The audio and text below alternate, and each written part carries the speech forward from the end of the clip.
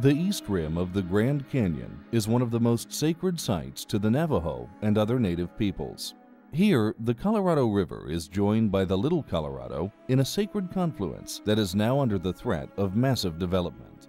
Navajo Nation officials, working with developers from Arizona, have made controversial plans to build a multi-million-dollar resort on the canyon rim. This development would include a tramway down to the confluence, where a restaurant and riverwalk would bring tens of thousands of visitors to this fragile and sacred landscape. In the Navajo way, we have ancestral homes. We all come from a place. Each of the areas that we come from have a story. There's certain buttes, there's certain canyons that have a story that relates to our families tied to that area. My name is Franklin Martin, and I'm from here on Bodaway Gap, and I have a trailer just right over the hill on that side, just a few miles off the rim. We've got cows, horses out here, so we have people kind of intertwined here with each other, overlapping grazing areas and stuff. The medicine men, they go out this way and they do their prayers at the edge where the confluence is, where the waters, they overlap. So, and it's sacred to them, and more or less the whole thing is sacred because it's like a boundary line between, you know, outside and we're the way at the end of the Navajo Reservation.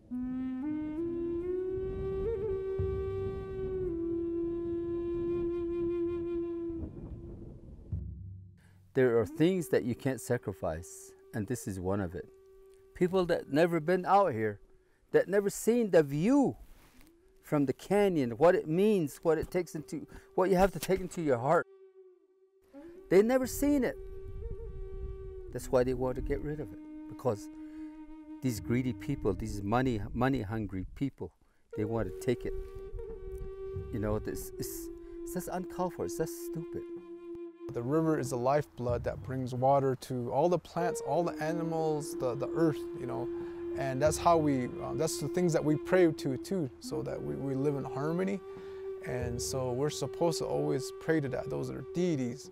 When two deities like this meet, you know, it's really, really a sacred area.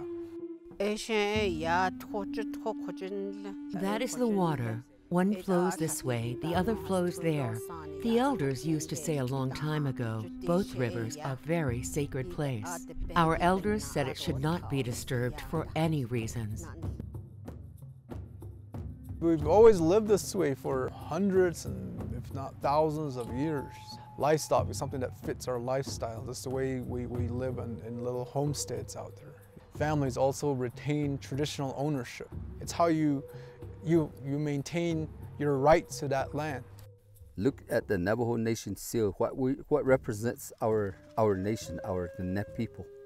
It's got the 4 sacred mountains, it's got livestock, it's got the rainbow, it's got the corns, where the corn pollens come from. Everything in there, it's all out here. If you know how to pray, if you know how to look at those things, they're out there.